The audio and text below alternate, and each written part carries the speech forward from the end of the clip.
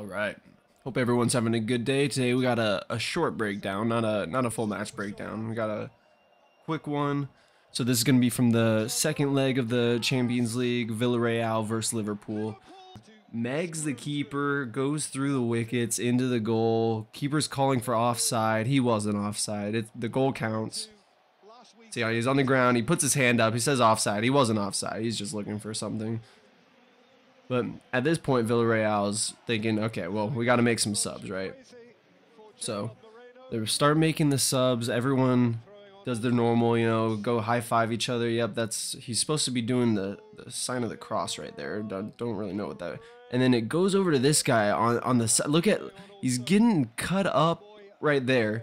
Usually they would do that, in the training room, in the back somewhere, not right directly on the field. I don't think I've ever seen that before. But if you bring it back, look at this guy's face. He is just he's like, "Oh, I don't go any higher. Don't cut my dick. Please don't cut my dick." Oh, I have never seen this before.